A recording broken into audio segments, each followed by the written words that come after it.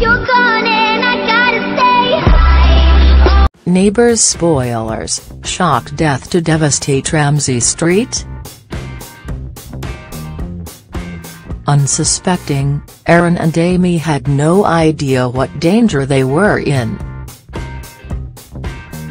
The shady Hamish Roche is determined to get his son Tyler Brennan away from Erinsborough to help him with his escape plan.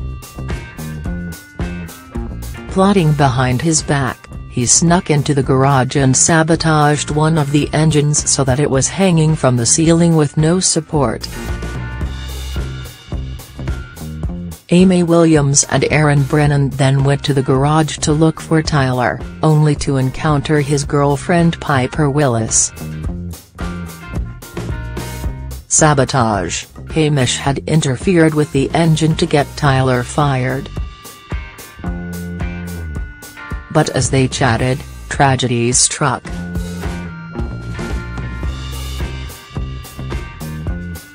The engine suddenly fell from the ceiling, crushing an unsuspecting Amy. Has she been killed in the freak accident?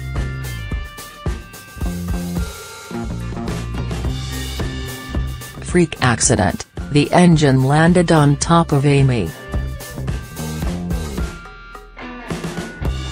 "We bet her brother Leo Tanaka will be feeling guilty." Their last words exchanged were cross ones as Amy had interfered in his relationship with Misty Sharma. But it seemed that Amai's meddling actually helped as the pair finally kissed in tonight's episode. The teaser clip for tomorrow's episode shows no indication on Amai's condition. Hurt: is Amy going to be alright after the accident? But Hamish is shown talking on the phone confessing what he did.